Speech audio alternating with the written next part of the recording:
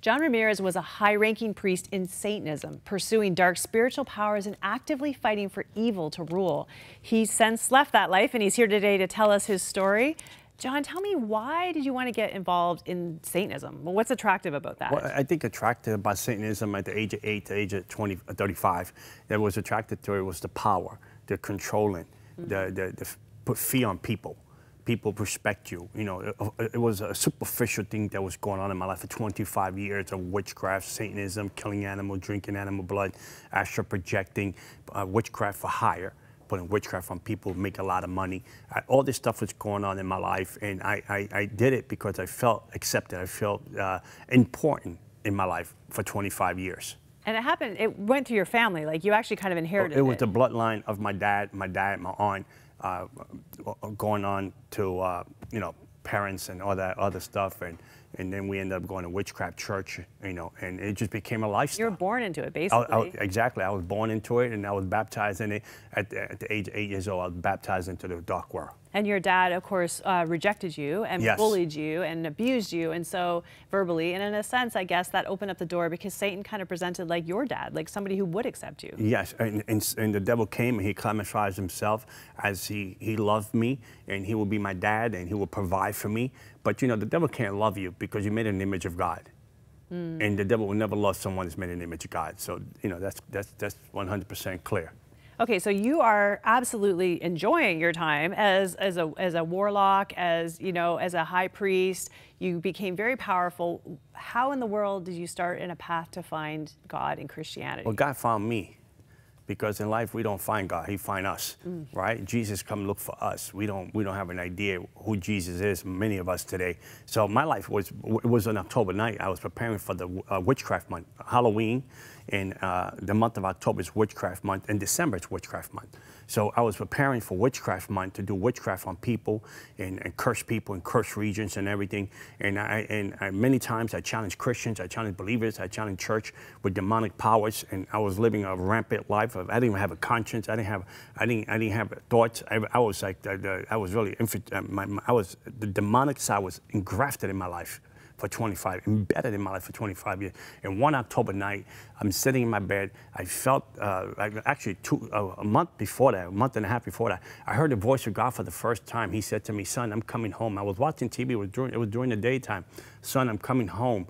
What are you gonna do with your life?" And I couldn't believe it because I knew the voice of the devil. I knew the voice of demons, principalities, familiar spirits, territory spirits. And the first I heard this voice, I mean, this peace came over, this voice that spoke to me, and I shook it off. I didn't want nothing to do with it. I saw this image in my living room. I saw an image that the sky was on fire. People were trying to run for cover. And actually, if you read the book of Revelation, it speaks about the sky being on fire. I mean, I read that years later. So a month and a half later, I'm in bed. For the first time, I'm feeling oppressed. I'm feeling depression upon me. I'm feeling, you know, I'm feeling like suicidal. And I'm like, what am I going to do? And then I said, well, may I end my life and let my daughter keep the insurance money?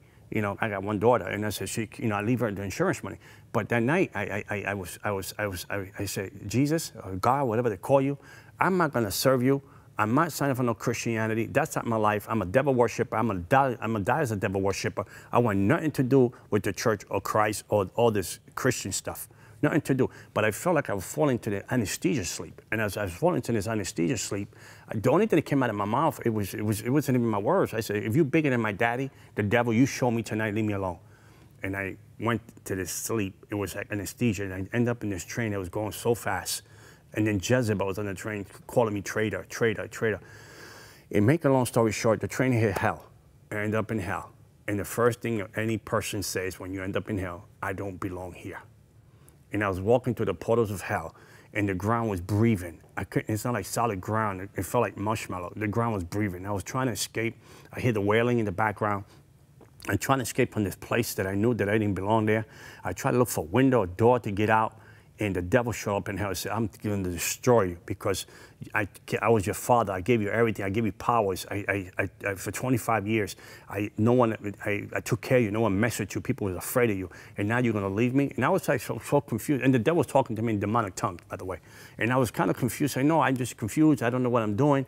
I was trying to negotiate with the devil. And then he went to grab me in the cross of Jesus Christ and appeared in hell. And when the cross appeared in hell hit the devil, because the cross appeared between us and I had shorts and I had a shirt. I couldn't believe how this cross would appear in hell. I mean, it was not like I took it out of my pocket. Not even that you call in the name of God, really. I didn't even call the name of God. I didn't even know what the name of Jesus was, or what I could do with it. And the cross appeared in hell. The devil felt like he was hopeless. He felt like nothing. I couldn't believe that the powers of darkness couldn't compete to the cross of Jesus Christ. He felt like someone just slapped him. He fell. And then I ran to the portals of hell. The devil appeared again, and I said, the devil said, I'm going to destroy you. Then I show him these marks I have here. Those are my marks as a devil worshiper. I got marks here as a devil worshiper. I said, I got these marks, I destroy you. He said, that's my contract. I own you. When he went to grab me again, the cross of Jesus Christ and be in hell. And when the devil went to grab me again, the cross dropped him again. My spirit came back into my body like I was in ICU. Like, you know how they put those electrical paddles in your chest? Mm-hmm. It came into my body, and I knew that Jesus Christ loved me. And I turned my life to Jesus Christ that night. And I had $100,000 worth of witchcraft stuff in my house. I threw it all. I had human bones. I had stuff, coffins. I had, you name it.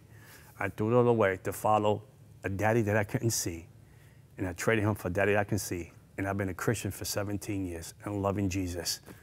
And nothing like Jesus. We only have like 30 seconds left, but tell me about a God who is so merciful that he would pursue someone who has declared himself to be an enemy of light, an enemy of God, actively pursuing to destroy Christians and goodness in the world. Who is that God? His name is Jesus Christ. And I tell people, if you try everything and you got the question mark, try the answer. His name is Jesus. I already tell people, try the Pepsi challenge. Try Jesus for 30 days and let me know. Email me, let me know what happens. Because once you try him, you never go back. Your story is in this book, Armed and Dangerous. It is available on our e-store if you want to read a little bit more about it. And John, thank you so much for coming today to share your story. I know we went through it pretty quick, and I know there's a lot more. But if you've been experiencing darkness, if you've been pursuing dark powers, if you've been involved in things that you know are not good for you, hey, we know there's a way out and we can walk you out of that. We have people 24 hours a day, 7 days a week. They are here to pray with you. They are here to help you along your spiritual path. There is nothing, and I want you to hear this, there is nothing that you have done in your life that God cannot forgive. Give us a call. That number is 1-866-273-4444. If you get nothing out of today's story, I want you to know there is hope. We'll be right back.